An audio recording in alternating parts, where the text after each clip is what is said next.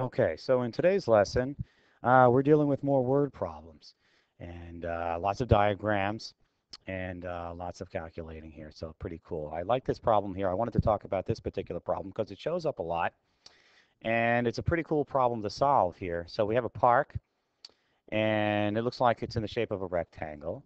So the first thing I'm going to do is draw a nice little rectangle right here. And it looks like the length there is 4 times the width. All right, so the distance around the park, call that a perimeter, is 12.5 kilometers. And we need to find the area. So I need to find out the length and the width. Okay, so here's my length. Here's my width. What do I know? I know that the length is 4 times the width. So whatever the width is, the length is 4 times that size. So if the width is 2, times 4 is 8, so the length would be 8. Now, here's the deal. We need to think of this in terms of units. So um, if the width here is just one particular unit, okay, that means the length is 4 of those units, okay? So instead of using a 1, I'm just going to use the letter U, just to signify that these are all units. So if it's 4 times the size, whatever it is in unit, whatever unit this is, there are 4 of them for the length. Okay, here's another unit here for the width, and I can break this up into parts. Why 4? Because it's 4 times the size. 1, 2, 3, 4.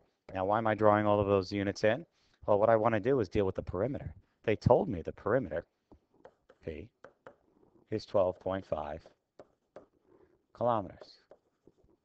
Now, why are all of these U's important? Well, the fact is, no matter what that unit is, I need 10 of them to actually get around that perimeter. So why 10? Well, there's 1, 2, 3, 4, 5, 6, 7, 8, 9, 10 particular units. Okay? So the perimeter not only is 12.5 kilometers, but it's also 10 units. Okay? What I need to find out now is how many or how much is each unit worth. So if it's 12.5 kilometers all the way around and I have 10 units, I would need to find out how much is each of those units worth. In other words, I need to take my 12.5 and I need to divide that by 10. Now, what I love about this is, well, we've been doing this all year. Place value. Okay, I have a 12.5. I'm dividing by 10, so I'm losing one place value. So this 5 winds up here. The 5 tenths becomes 5 hundredths.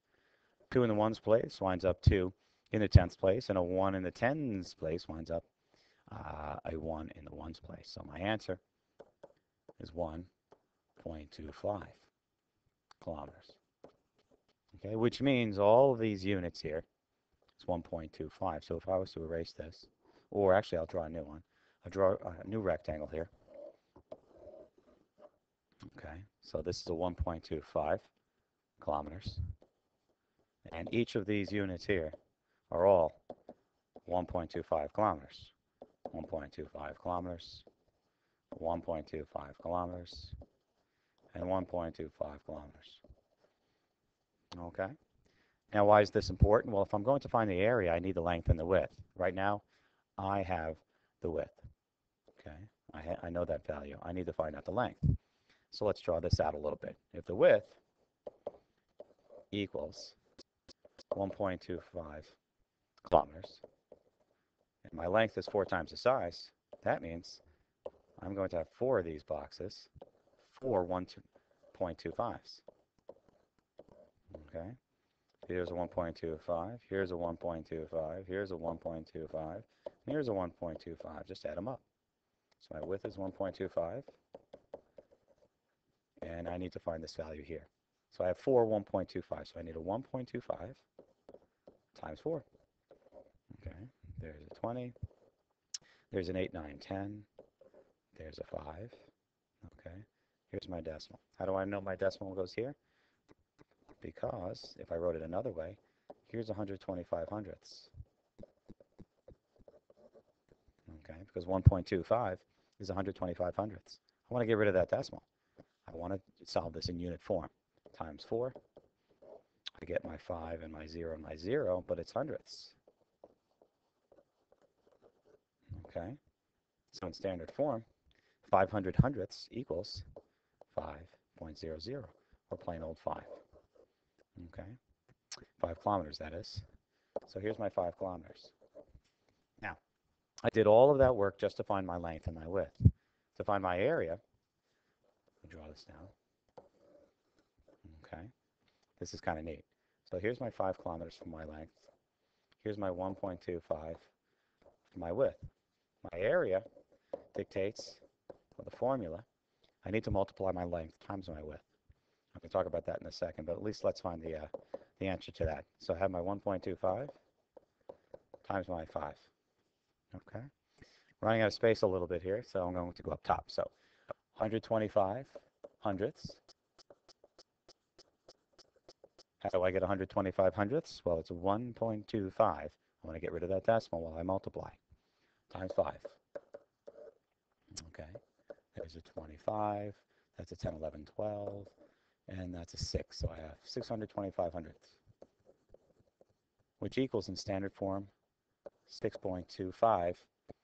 Now, since this is area, it's kilometers, squares. Now, where do the squares come from? Now, this is kind of cool. Let's take a look at this diagram here. I have 5 kilometers for each. I'm going to split this up into five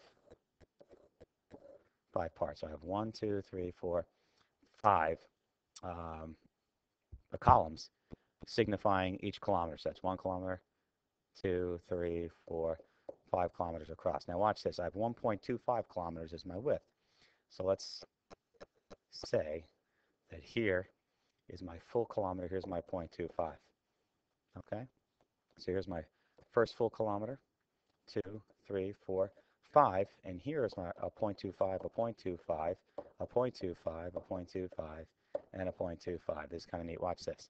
So I have 1, 2, 3, 4, 5 full kilometers. I have 4 quarters of a kilometer, which gives me another full kilometer. So that's 6 full kilometers. And what do I have left? I have left this quarter. So what is my area, or how much space is inside?